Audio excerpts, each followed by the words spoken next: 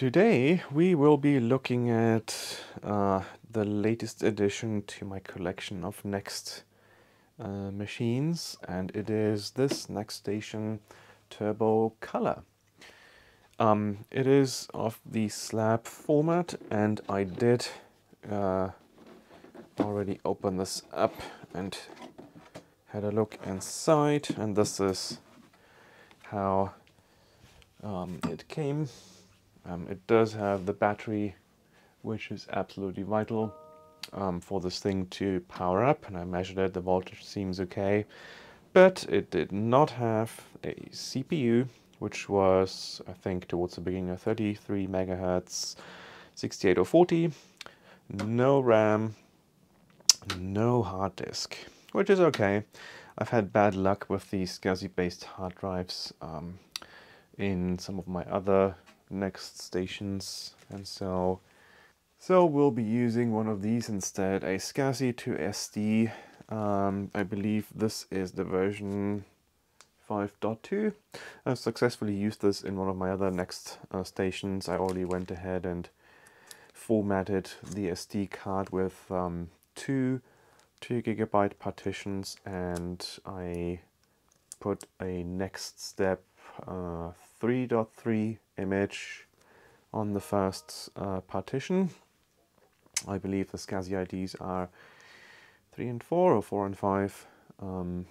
That was the default it came with. How to do that, I'll put a link in the description below, so we'll be putting that in here. I'll put it on a piece of plastic for now to avoid it shorting out. And then Black Hole Inc. came to the rescue, and I got a CPU to put into the system. This is only a 25 megahertz 68040, and I also got some RAM to put into the system. This will be the maximum of 128 megabytes. So let's go ahead and put those in. Now for the CPU, orientation is key. That it is missing a pin here. And so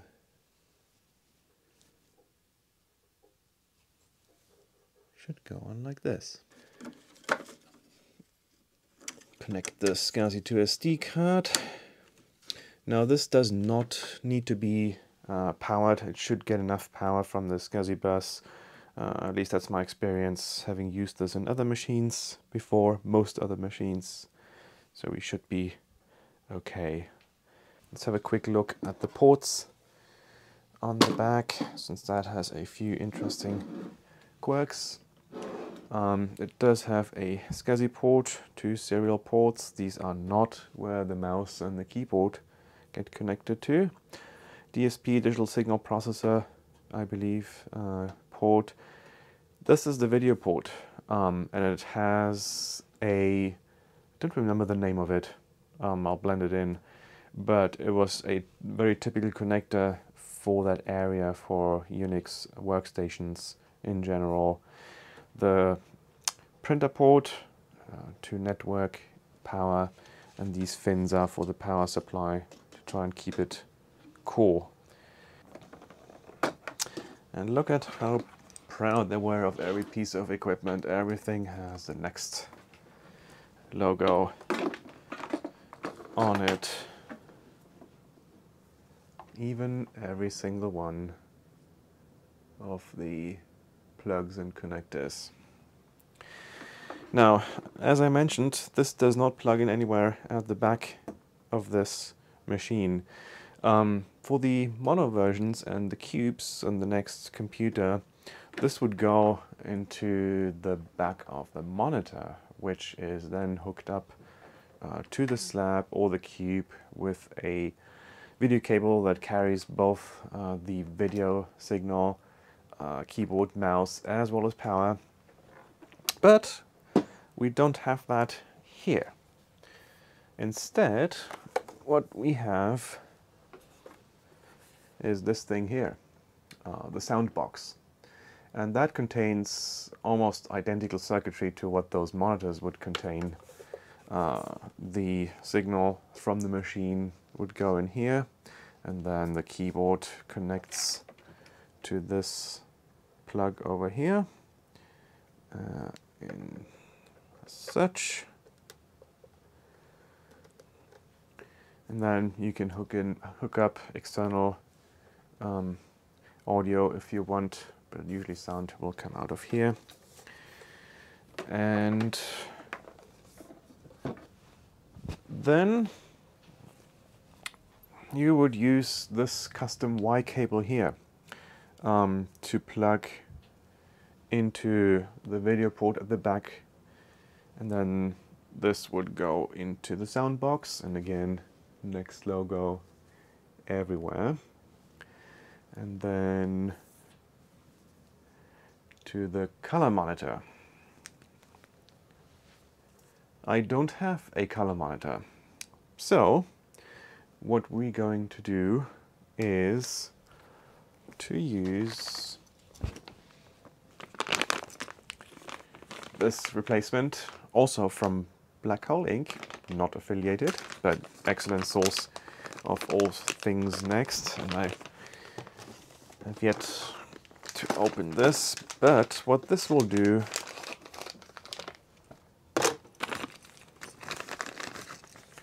is it's also a breakout cable. It does plug into the back of the Color Turbo, and then does connect with the sound box. And then as for the monitor, it has a regular VGA connector. Okay, moment of truth. We'll also plug in the NeXTstation, and of course even the power supply is adorned with a big Next logo. Power up goes via the keyboard. Fingers crossed.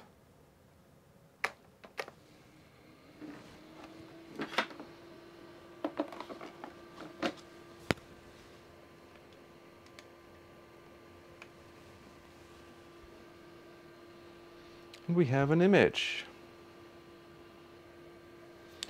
Okay, loading from network. Let's open the ROM monitor. That seems to be the default whenever it's been powered off or had the battery disconnected for some time, so we now need to reconfigure it to boot from the SCSI bus, and I believe we can simply do boot from SCSI disk BSD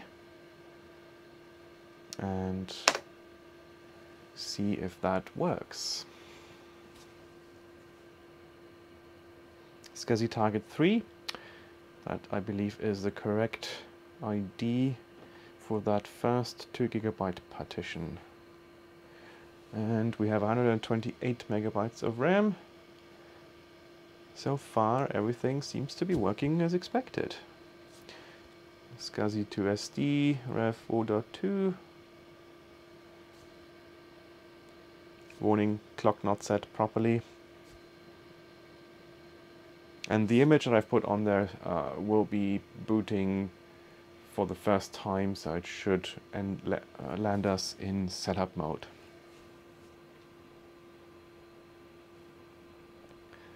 And there is the color screen, perfect.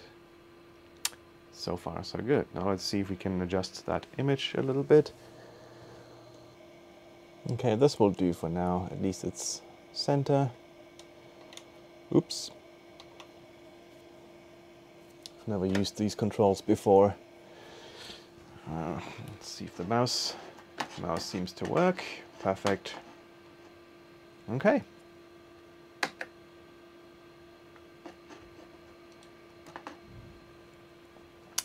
The other thing I want to try out is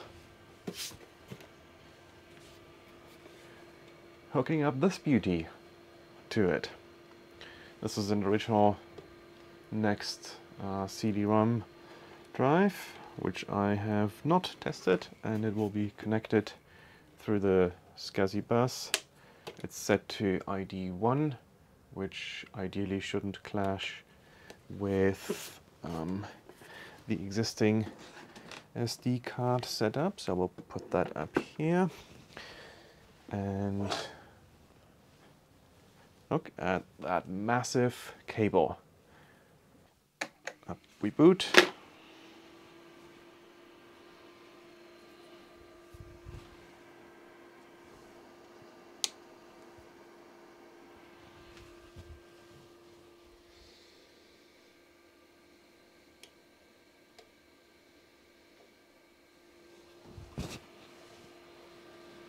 And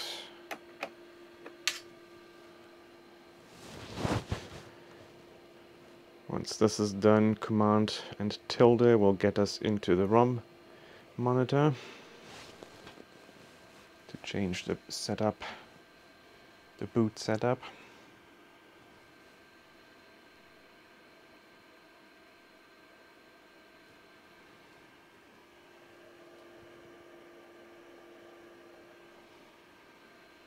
Okay, loading from network is not going to happen, so Command tilde, we have the ROM monitor. Now for setup, I believe... Alright, let's try that again. Apparently the right command would have been P for setting parameters. So again, we'll wait until it tries to boot from the network. And Command tilde gets us in the ROM monitor. P. Boot command. We don't want Ethernet, we want SD SCSI disk. DRAM tests, and the rest we leave on the defaults. And we will continue to boot from SCSI disk BSD.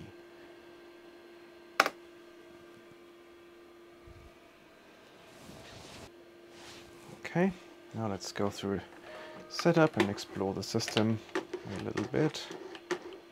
We are in the United States. Yes.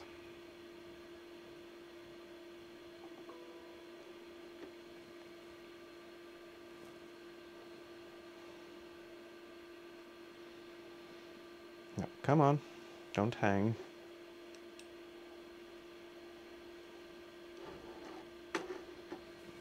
I'm very excited. This is the first time I'm seeing this user interface in color, since I only have mono slabs and a cube without a dimension board. So this is super exciting. Oh, it is a 33 megahertz, 68040, 128 megabytes, 2 gigabyte disk. Okay, now that we've changed the settings, let's go through another boot up and see. Should be booting automatically from the SCSI to SD partition now.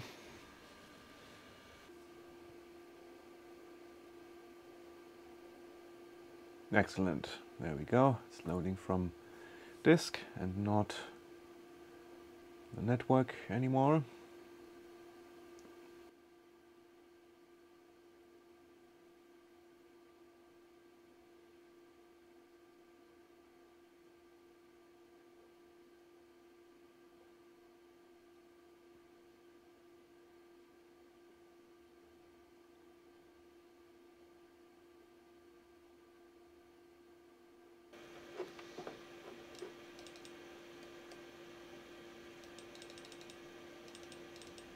Okay, I don't hear anything, so I'm assuming that maybe the sound box has some issues.